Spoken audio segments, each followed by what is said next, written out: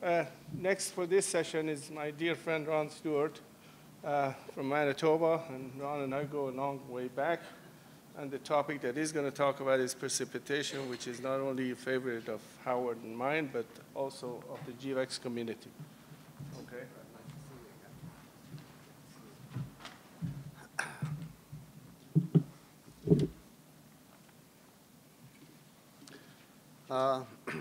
I'd like to thank Roy for that introduction to my presentation.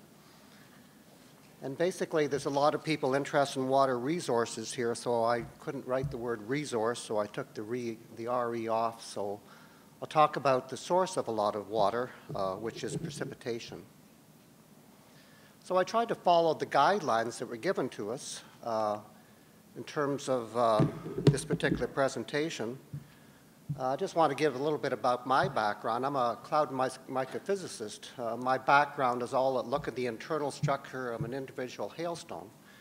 I spent many hundreds of hours flying through storms as well.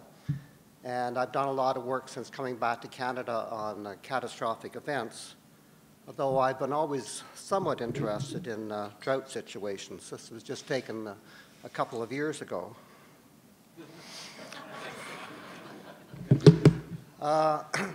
But for this particular presentation, I've sort of morphed into somebody who looks at some branches of the water cycle.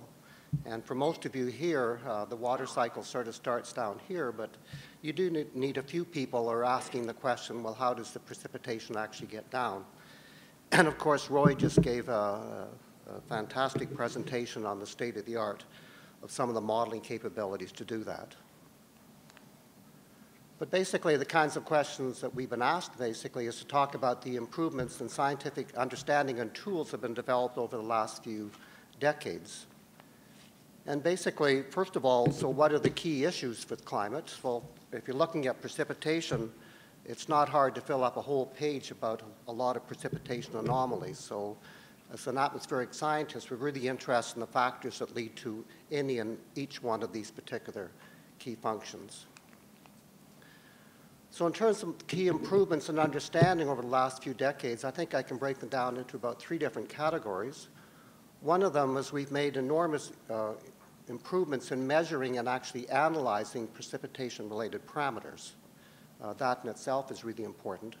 So we're not just interested in how much precipitation actually occurred, we're interested in the size distribution of it, for example. And we're not just interested at the precipit at the ground, we're interested in the vertical profiles of how it actually got there as well. And there's been vast improvements in each one of those areas. And furthermore, we've made enormous increases in our understanding of precipitation production and then the factors that conspire, as Roy just mentioned, on occasion to produce extremes. And furthermore, this has been culminating in these cloud model advances, such again, you've just seen. In terms of some of the first ones in measurement, the key thing is quantification. Several decades ago, basically the idea of quantifying was relatively novel concept. We talked a lot about things and we had to use our hands as I'm doing now, which much more reckless abandon. And a huge advance was made in digitization. Something as simple as a digital camera has made an enormous difference in precipitation. So we can now take pictures with 3 cameras of actually falling precipitation, such as you see. We can replicate many, many images, which you couldn't do decades ago. We've seen many examples of the huge increase in remote sensing and portable systems. So there's now a gaggle of small little radars situated over top of precipitation sites, giving us information on the evolution of precip down to your gauge. And we've already seen many examples of the increase of computational capabilities. I tell my students I had to carry around all these little cards, right? They just can't even imagine having these little Fortran cards nowadays, but that's been a huge advance. Several decades ago, this conceptual picture of precipitation production was, to a certain extent, still somewhat filled in, but there's been obviously major progress in actually quantifying that. You have to take your water source, as we just saw from Roy, and follow through these many different chains of events to occasionally produce precipitation. And in fact, it's not surprising, precipitation itself is extreme. I mean, what molecule of water wants to go through all these processes just to land on the ground? And each one of these is a whole field in their own right. Here's this coalescence. It's just one word in that particular diagram, but it's a very complicated process. You have, in that particular case, you have two drops which are both falling, and the issue is whether they're going to collide or go around each other. And even if they collide, what is going to be the outcome? There are numerous outcomes of that. So there's a whole field of literature just based on that one little word, and that one little word is actually interacting with this whole mass in here as well. And very often you don't just have branches on the right-hand side of liquid and the middle side of solid. They're actually work together, or they have to work together. So it's very complicated, and Roy just quickly went over that in talking about the microphysical parameterization. But we've made enormous advances in capturing much of this in models such as Roy talked about. I may add, when I was younger, the word of aerosols was just something that was magically there. There was always enough aerosols to initiate a droplet or an ice crystal. But we've made a huge progress in that. There was even a growing awareness of the importance of organic material in initiating some of these droplets. So there's been an enormous increase in the understanding. And the interesting thing, it's still very encouraging that we can write an article just 2 years ago that actually came up with a conceptual picture of something as simple as winter precipitation. And the interesting thing is, in 2018, there's some particles on here which fall all the time, but we don't have a name for them. Liquid core pellet, for example, is a very common thing which happens. It's not always an ice pellet solid. It actually has liquid within it. That's very common, but there's no official name for that anywhere. So I find that actually kind of gratifying in 2018. We're subjected to particles of which there actually is no name. So a lot of this is culminated together in an ability to run high-resolution models, such as just Roy just talked about. Not just to replicate an event, but actually to work on it for decadal time periods. This is a true fantastic progress. I may add, I think you need that kind of resolution, not necessarily just for MCSs.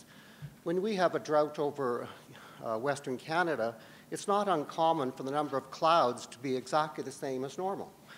The interesting issue is whether those clouds are going to produce precipitation. So, for example, in 2002 in Edmonton, the summer precip was only half of normal. But interestingly enough, the amount of virga, which is precipitation trying but not quite reaching the ground, was the same number of hours as precipitation. You really need a high-resolution model to be able to simulate virga and not precip. And small showers at the right time of the year are really critical. So what I would argue for certain aspects of even something like drought, I think high-resolution models to capture the microphysics is really very important. So what are the grand scientific challenges that impede progress? Well, basically, from the perspective of myself, that I'm always very interested in extremes.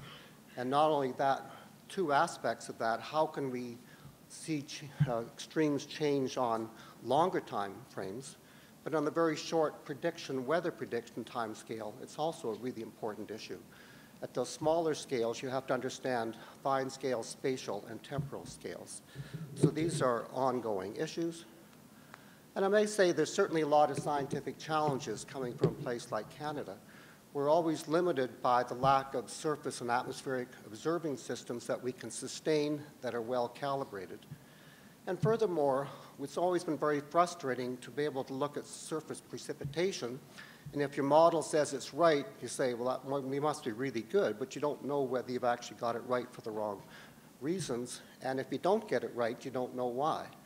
So I think there's a really important challenge we have to overcome, and technology should allow us to do this, to not just look at precip at the ground, to look at the vertical profile down to that. And a big issue we have in Canada, when we have an extreme event, a bunch of us will get together and try to pull various data sets together to properly look at that particular event. But this can actually take us years to do this, the various different data sets and merging them and things like that. It's an extremely inefficient process. I look with envy to my American colleagues who are much better at that than we are, but I know in Canada that is an enormous limitation to our capabilities. There's certainly some supporting scientific issues of that. We've made enormous progress in precipitation, as I said. The key thing is to get a lot of the rates of processes correct, because many things happen very quickly in the atmosphere. And furthermore, a lot of the precipitation is linked with phase changes between the liquid and the solid. And these, in fact, affect the environment within which the precipitation is forming through thermodynamic and dynamic consequences. You have to get them all right, which is a very tricky thing to do. And furthermore, we have to get better at understanding the role of the surface on the precipitation through moisture fluxes, for example, and vice versa. And we have to be very good at accounting for embedded storm features. We had a major flooding event in Alberta in 2013. This is an example of radar imagery. So whenever you had a very core of precipitation passing over a site, there was a quantum leap in the amount of precipitation. These very narrow filaments of convective precipitation coming down. In order to understand precipitate ground, you have to understand that. And that's in some ways linked in with topographic forcing as well. So what might we collectively do to support society? Well, again, I'm just reiterating the extremes aspects of these. I'm looking at some experience we've had over the prairies. Shortages and excesses are a major issue. This is an example of precipitation distribution in a whole month of May just a couple of years ago. And we actually had sustained for several weeks this incredible bipole nature of the precipitation from extremely dry to extremely wet at the very same time. At the north, it was actually catastrophic fires. At the south, it was catastrophic flooding. A place like Manitoba, we basically were fighting forest fires and flooding at exactly the same time. And so basically understanding whether we can better predict these is really an important issue. And a Canadian problem we have as well is the phase changes. As we have a warmer climate, more of our precip will fall as snow versus rain. And in fact, some of that snow will actually fall as freezing rain, which actually is a major hazard for many parts of the country. So small changes in phase can also have big impacts. So what can we collectively do? And now we're talking several decades down the road. I can't imagine that with all the smartphones and everything like that, there's not going to be a huge increase in data, even just knowing the occurrence of precipitation. There may be a huge increase in the amount of information characterizing at least some aspects of precipitation. And as our surfaces are being altered through climate change, what is going to be the consequence of that? And as numerous other people have pointed out, we need to better point out our insights and our shortcomings. I really enjoy chatting with the general public, for example, about how well we're doing and what shortcomings we have, and they really appreciate taking the time to actually go through the caveats we as scientists actually know about. And I'm not sure if we have a lot of dire consequences in the next several decades, what exactly is going to be asked of us of the water cycle community in terms of potentially trying to alter that.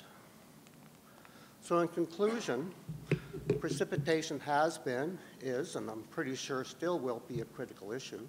We've made enormous strides in all aspects related to precipitation. I think with issues of climate change, increasing population, more globally connected economy, there's even a greater urgency to look at these particular issues. So when we meet in 40 more years, I just not sure we should have an atmospheric subcomponent here. I'm hoping we can have a whole discussion on the complete flow of water, not just at the surface, but through the atmospheric system as well. And just like to thank Howard very much, and I'd just like to offer the pleasant picturesque prairies as just to remember us by. Thank you very much.